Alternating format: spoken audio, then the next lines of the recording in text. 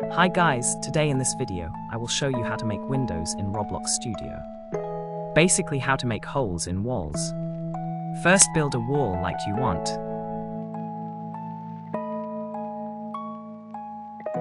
Then make a part that will be as big as your window, and make sure that the part is going through your wall. After you made it, go to model over here. Then select the part that is going through your wall. Now here you see this panel. That's what you are going to work with.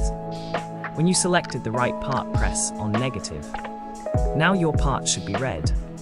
Then select both of the parts and press union.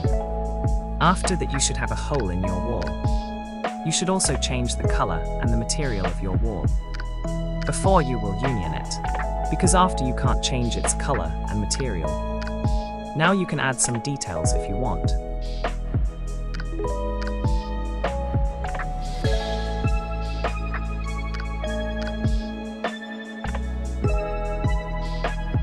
And here you have your window. Thanks for watching.